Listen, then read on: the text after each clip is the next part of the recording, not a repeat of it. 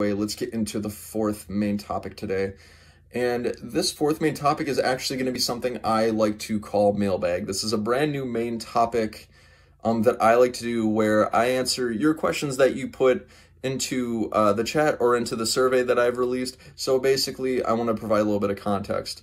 I've created a form where if you guys want to ask a question and have it featured on the podcast episode, barring that it's appropriate and applicable, you can do that. All you have to do to submit a question is go to the description of this particular podcast or YouTube episode, and then look for a Google form that will allow you to go ahead and submit a question as well. If you'd like to submit a question, feel free to. Do not feel obligated to. That's totally okay.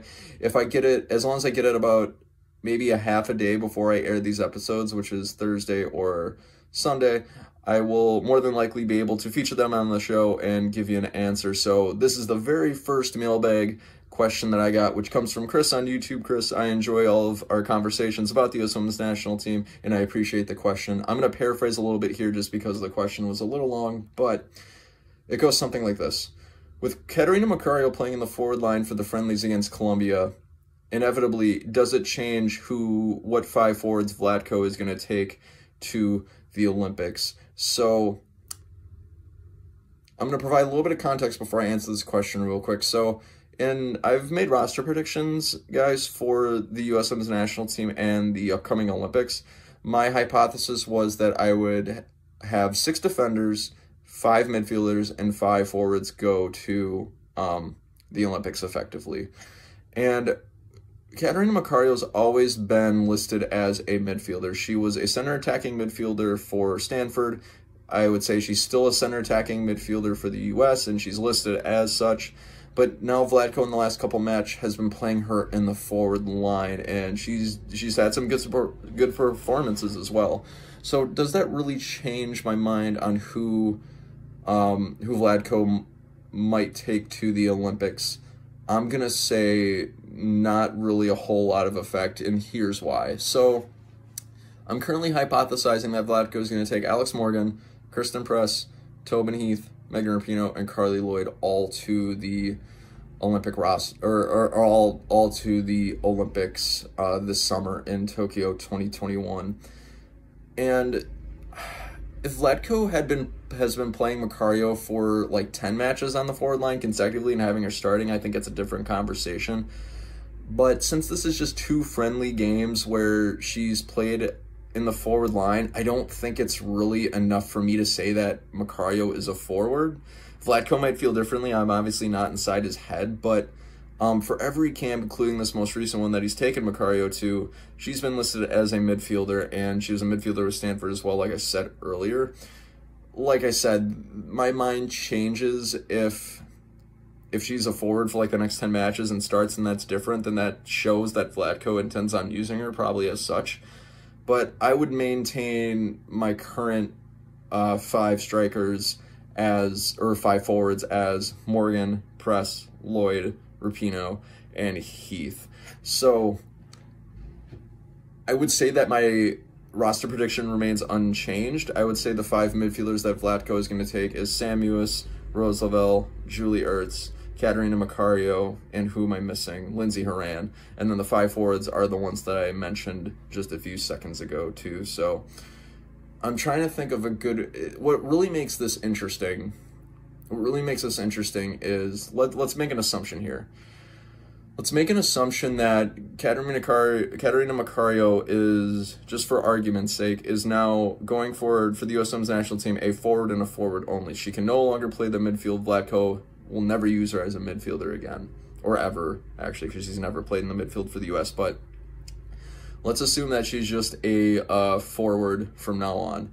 I would still take Lloyd, Rapinoe, Morgan, Press, and Heath over Macario.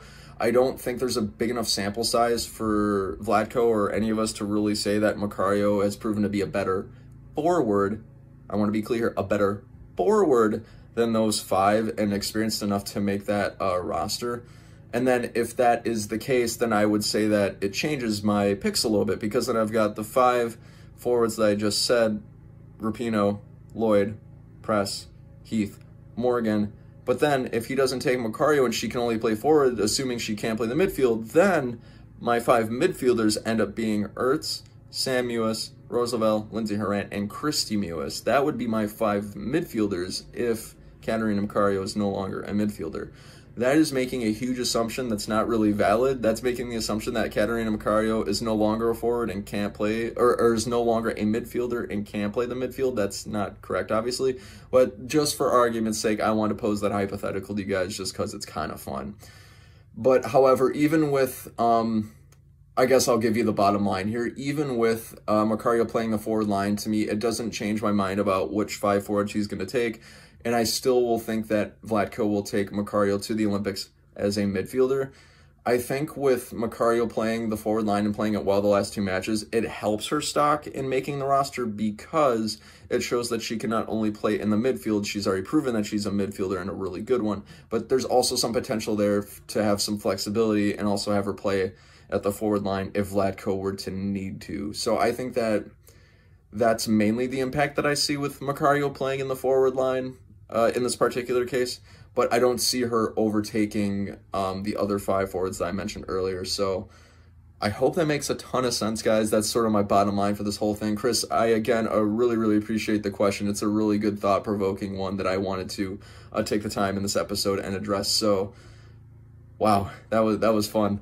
All right, guys, so that'll do it for the last main topic. What do you guys make of the whole Macario playing at the forward line for the friendlies against Colombia? Feel free to jump down in the comments below and let me know your thoughts. All right, guys, so with that last main topic down and out of the way, we have made it to the end of another phenomenal episode of the Women's Soccer/Football Podcast. We've had a lot of awesome moments this week, and I'm really happy that there's a lot of positive news coming out of the world of women's soccer, which has been fantastic.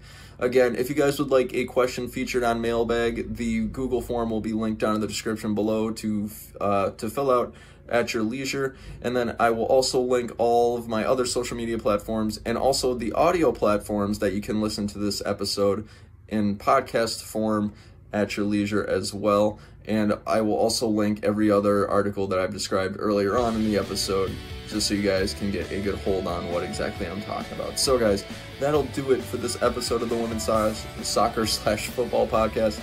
I'm still working on the name, but my name's Bryce, and we'll see you in the next episode. I hope you guys have a great week, and as always, have a great day.